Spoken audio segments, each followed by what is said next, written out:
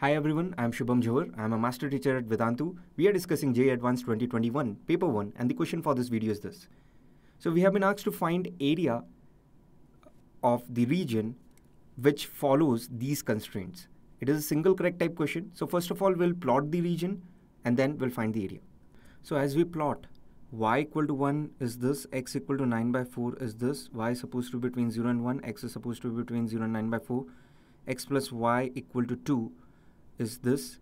So x plus y is supposed to be greater than equal to 2. So this region it will be, basically this region it will be, and x equal to 3y, basically slope being 1 by 3. So here x is supposed to be greater than equal to 3y. So I may say this region, actually this region is what we are looking for. So intersection of all the region, essentially we get this region, and this is the area, this is the region whose area we want to find. Area bounded by these points, or this lines joining these points, P, R, T, S. So we may quickly do it this way. We may find area of triangle PQR.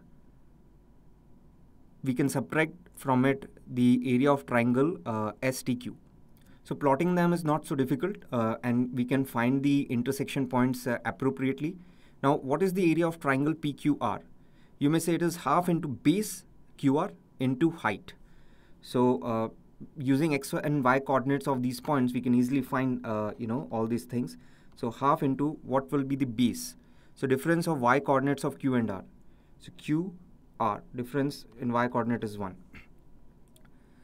And difference in x coordinates of P and Q and R have the same x coordinate. So that essentially will be the height.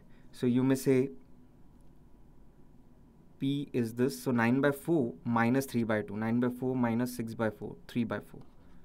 So area of triangle PQR minus area of triangle QST. So half times.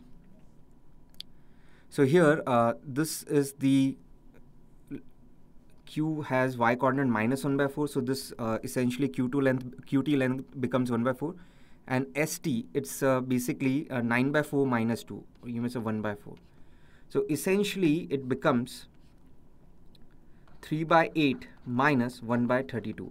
Or you may say 12 minus 1 by 32, basically 11 by 32. A is the answer. Thanks for listening. Stay tuned for the next question.